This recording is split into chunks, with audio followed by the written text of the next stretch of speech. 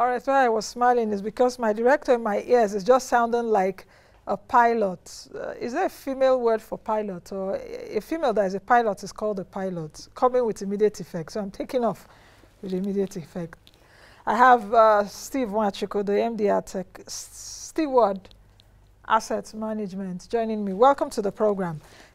Now, let's get started. The MPC meeting has started. It ends tomorrow, two-day policy meeting. How critical is this March MPC meeting? Because the MPC will be looking at the confluence of issues. Unemployment rate 33.3%, though the MPC has encouraged the CBN to continue its interventionist measures. Approach. Yes. Inflation skyrocketing to 17.3%. Food prices at its highest. 21. You know, food prices at its highest as inflation. Food inflation is at its highest. Food prices we're seeing now, we've not seen it in like 12 years. A tepid economic growth of 0.11%. So a confluence of so many issues. How do you think honestly, that this MPC will navigate this? Honestly, at this point, I think I will not jealous the office of the CBN governor or the rest of them there, because they have a lot to chew. They really have a lot to chew. Well, I see a situation that by the time they have their meeting today and tomorrow, the communique will still read what we had in the last 2 months. Having to keep November? Yes. Or January? January, the last sorry. 2 months. Yeah, the last 2 months. January, MPC or meeting. So we'll foresee a situation where, because if you're looking at the unemployment ratio, you're looking at the inflation rate, which is the key indicator, the key parameter to guide their decision.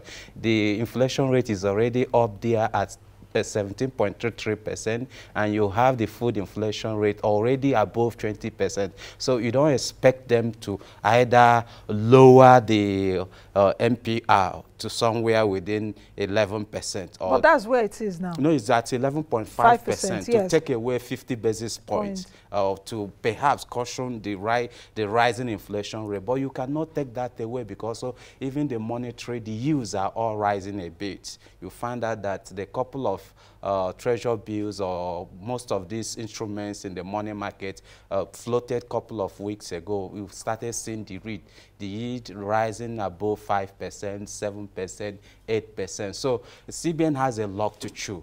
They really have a lot to chew, either to up the MPR from 11.5% to maybe 12%, or to reduce it further to 11%. Where do you think they will stand? Are they going to be hawkish or dovish, based on the fact that inflation is rising? That's the main challenge they have. Which is also their responsibility to maintain.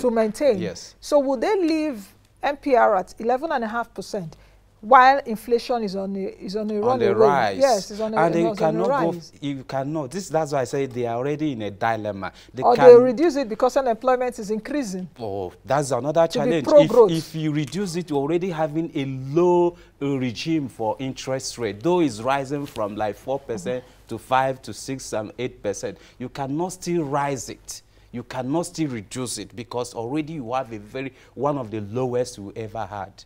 So yes, it's possible we can have a single-digit MPR rate, but as we stand now, I don't think they will further reduce it, because the banks are already, if they have to reduce it, the yields will also crash further again, which also affects Nigerians, because a good percentage of Nigerians, or a good number of people, also rely on the rely on proceeds from their fixed deposit, because it's an investment instrument. It's just that the yields are very small. People have the money market players, they have their money, they have their capital, they are playing in that market and having to sustain and pay staff salary, do other things based on the yields they receive from coupons they receive from CBN, or receive from the federal government through the issuance of bonds, or they receive from the commercial bank through the issuance of commercial paper. I have people who have maybe 50 million, 40 million. They don't have much to do with it. They fix it for a period of time. It pays school fees to them. So if there is a further crash, reduction in this very MPR rate to 11% is going to also affect what you have prevalent in the commercial banks. Where do you stand? Do you think they will? Well, I still will advise them to hold for now. To hold. To hold, yes.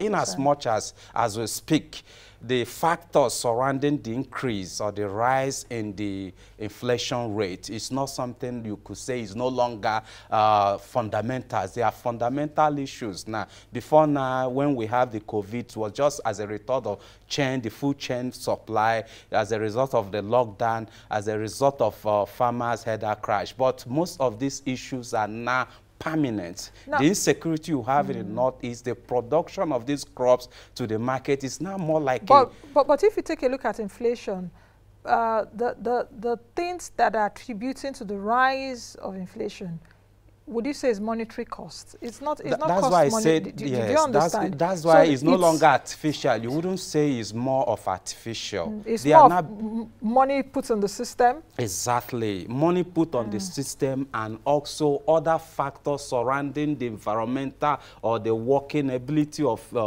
doing things in Nigeria. Which I mentioned the issue from the food inflation, which has to do with further headers crisis, low input or low yield, and also the transportation of these items to the where these goods are, where these perishables or these goods are actually needed. So these are the issues, and they are fundamental in nature. Fundamental, that is not something you just wake up and stroke it. The insecurity is there. A lot of farmers can't access their farm. This is a cropping season, and you have the insecurities, killings, ransacking and sacking villages. People are running away from their homes, and these ancestral homes are the places they do the real farming. People are moving. If you take a statistics of people moving into this urban area, like those moving into Abuja or moving into Kaduna or moving into some other area apart from their rural area, you find out that this very issue is persistent. That's why I say it's more of fundamental now. It's an issue that you can't just wake up, because even if there would be an increase in the output of agricultural production, you have to return or resettle back these indigenes to their homeland. You need to resettle them before they can even talk of. And agriculture often is a seasonal product. It's a seasonal period. If they cannot farm now to harvest July, August, September, there's no other time. This year is almost gone. If they cannot return to their homes or return to their villages and do the crop in this period, they are required to be in their farm, tilling the ground and doing all sorts of preparatory before the rain sets in. Okay. I think we'll leave it there for the MPC right now, and let's move over to something else. So let's go over to, let's begin to talk about the Global Money Week that has started today. Of course, this is Moneyline with me, Nancy, and I'm talking about Global Money Week. I talk money every day: economy, finance, business, markets, investment. So let's take this. When we come back, we'll delve into the Global Money Week. We have some parents online waiting to discuss take care of yourself, take care of your money. Of course, Global Money Week, raising awareness for youth and children around money issues. Let's quickly take this. We'll be right back.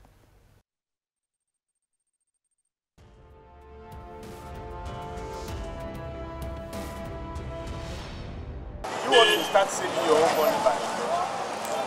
If I have, I can save. If I have, I can save. Me, because of my dad used to give me money, that is why I used to save.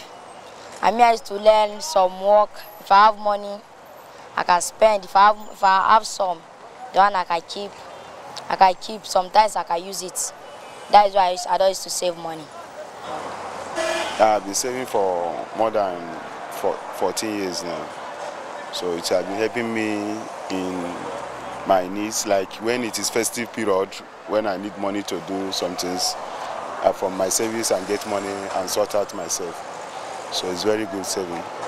I save my saving box because it used to help. Anytime you don't have money or you want to use money for something, you can use it from there instead of asking your dad or your mom. That's why I like saving. And anytime you want to pay your school fees and your parents don't have money, use your money and pay. From December, on November 1st till date, 3,500. I don't save money. I don't like saving money because they have to steal the money. You don't like saving money? Because they have to steal it. My schoolmates. I like money. Why? Because money is life. Money is life. Why I used to save? It used to help. Many times it used to help me. when you don't have money, when your dad don't has money, so he let you pay your school fees, you can use your saving money to pay your school fees. That can help you in life, and that your school fees that you paid will so help you in life too. That's why I used to save money. I save it in my saving box. What's again your name? I do save because saving help you in life. In case you don't have money, you can also take from your saving money to save, to buy what you want to use. You can use it to pay your school fees, you can use it to buy what you want to eat. So if you save, you can have it has enough benefit for you. Online. Important of saving is very important to save. I worked in a bank before, I know what it means to save. Teach your children how to save so that they will be able to groom their future. At the end of the day, a child that saves has a future.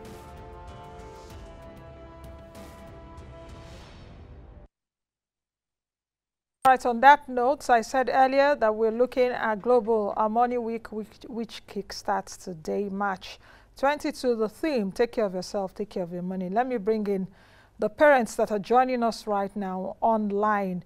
Hello, parents, and welcome to the show. Hello, good morning. Good morning, how are you doing? Is it only women I'm seeing there? Is it, I can just see only one man. I will quarrel with the men. It's still a women's month, so I can fight with anybody this month and get away with it. It's only women that are, you know, should talk about grooming their children and all of that. But let's come quickly, and let me start with the man that I'm seeing there. You can unmute yourself and answer this question around. Do you have children? Let me start by asking that first. Do you have children? And if you do, are you teaching them already how to take care of themselves and how to take care of their money?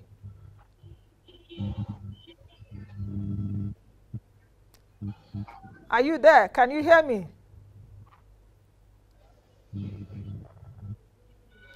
Okay, can someone else take that question then if the gentleman there isn't ready? Can I see my audience, please? Okay.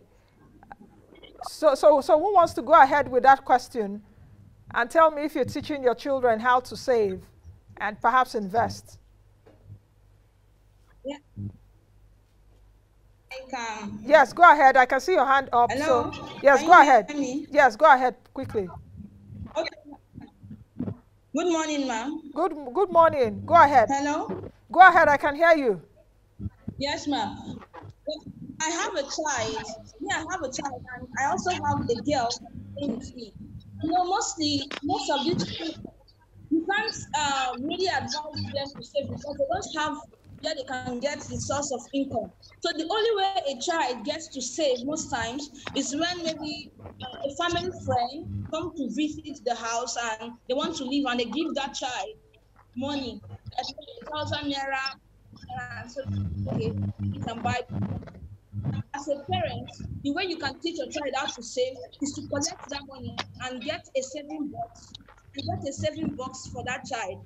And you will now put that money into that saving box and tell the child, anytime anybody gives you money, make sure you put the money into this your saving box. In so time, we are going to get the save and get the money out. Okay. And you use it for valuable things like school fees. Okay.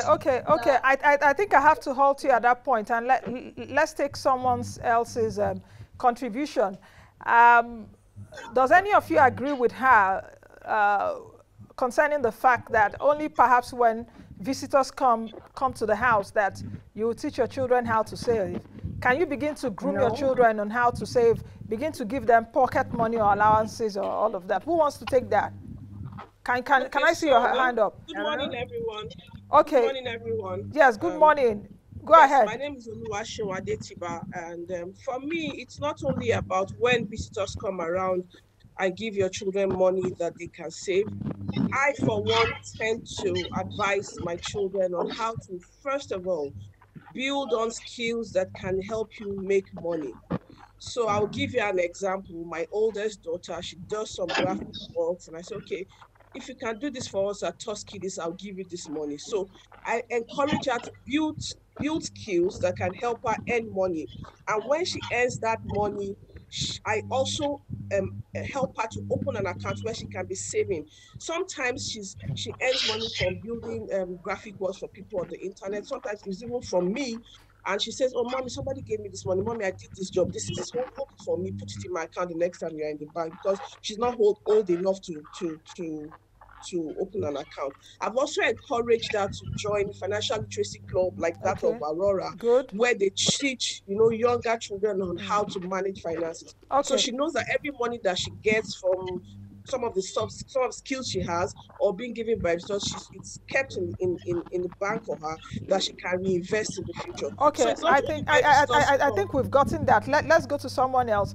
The man I called earlier, are you ready right now? I can see you on a suit and I can see your hand up. You're on a black suit and a white shirt with what I can see. So go ahead. How do you teach your words? Quickly. I asked earlier if you have children and how you teach them. Okay, go ahead quickly. The will be 6 this year. So all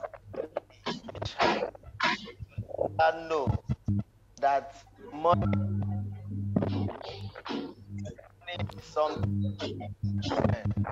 So okay, I think I have to halt you. I think I have to halt you because your audio is not coming out right. I can see the woman also, a woman there raising up her hand just below my screen. Okay, go ahead. Just below my screen, the woman raising her hand. I'll come back to all of you later. So quickly go ahead with your contribution. The theme today, take care of yourself, take care of your money. How do you teach your children, young children, and also young adults? Okay, good morning. Hello? Good morning. Good morning. Okay, good morning. Yes. Nancy, it's a pleasure to be back here again. Okay, I have younger children from the age range 2 to 8. So I have noticed that my daughter, she writes songs, she writes poems. So I encourage that because I know that when you have a skill set, you can earn. And secondly, she also draws. She knows how to draw. So I have already seen that she's talented in the arts. So what I do is I'm trying to groom her so that these skills can be marketable in the nearest future. I have also approached some other people that are into these things so that they can buy what she's doing. That's number one. Secondly, I opened accounts for my children because they are still very young. What we did, myself and my husband, we invested some monies in some places that we know that, okay, from here, this child can be receiving this and this amount of money. So we save for them so that in times where we are not financially buoyant to meet one or two of their needs, we can, from the savings, meet their needs. And also, I teach my first child, because she's a girl and she's already 8 years old. We talk about savings, that you have to have a savings culture. And she asked me, why? Why should I have a savings culture? I say, okay, number one, you have to save so that you can be able to meet your needs. Number two, you have to save so that when you start earning, you already know the importance of savings, because what is money? After all, money is an object that we use in exchange for goods and services. So once you have that skill already, that character trait of you that can save, then when you start earning, you don't have to give out everything that you have. Okay, thank you for your inputs. Let me go to the lady I can see. Yes, you're raising your hand right now, and if I can see you, let me differentiate you well. I think you're on a native. You're wearing a yellow, if my glasses still sees well. So let me come to you now. You can go ahead with your contribution. Okay, good morning, everyone. Good morning. I listened to those kids, and it's obvious they understand the concept about money. When it comes to money, management of money, it's not saving. And it is quite important now, as early as possible, that the whole idea of money goes beyond saving. Very key. Savings and investment, and even sometimes so the child understand the difference and wants, how to save money. For my own child, I try to make him understand that there is no free money. he has to earn money. Money is being earned, and it's not, you must work for it. Now, for these kids that are quite young, how do you expose them to work? And I'm not saying they should go on the street to work. They can earn money based on what they do in the house, maybe certain house chores, they can earn money from there. And then they take responsibility of whatever they earn. They have, I think it's important to expose them to both spending and saving, because when they grow up, they face the reality of spending and buying. And the society where we live gives us the impression is a consuming society. It gives us this impression that the more you spend, the happier you are. So we must correct at a very early age. The kids need to understand that they are responsible. I like the thing, your money, your life. They are responsible for the things. Allow them to make little choices in the house regards how to spend their money. It is also very important to let them know that money is not free. You earn it. Thank you. Thank you very much. They can earn it. Thank you very much. I like the fact that you said that money is not free, and money is not just about savings. We should go beyond savings now to investment. We have just about 2 minutes to the end of the program. Let me take the lady in red and glasses also, just like as I am here. And you want to give your contribution very quickly, 30 seconds. Okay, good afternoon, everyone. My name is Susan Abed-Michael, and I have 4 kids, and one is in the uni. But I've always spoken to my children. I always tell them that to remain wealthy, to be wealthy, you need to create your wealth.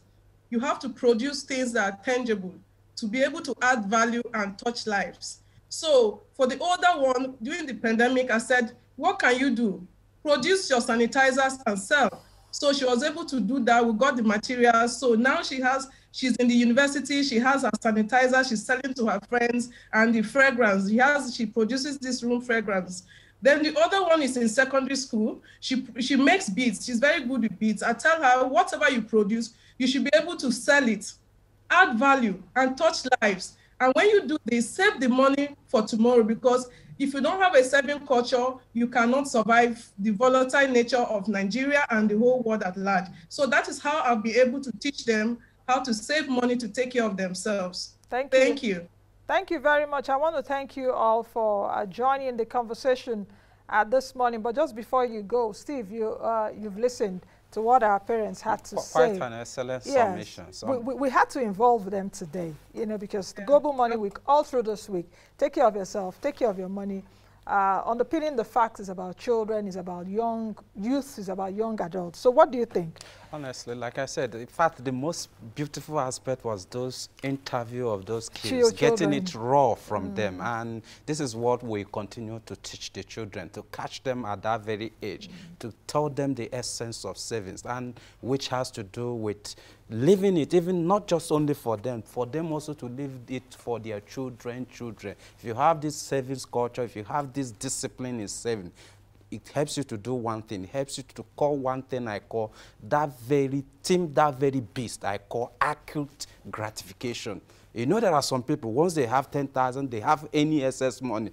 They want to buy pure water. They want to do this. They are coming back from work. And that hold up, they must have bought.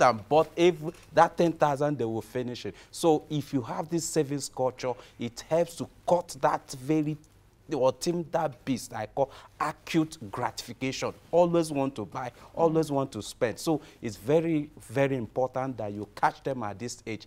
Teach them the essence of saving. Teach them, thank you. It gives them, they now have respect for money. When you have respect for money, you have value you add to it. You don't just spend for the sake that you have cash or you have money with you. You spend subject to things that you must have put in a scale of preference, that this is good to spend on, this is not good to spend on. Okay.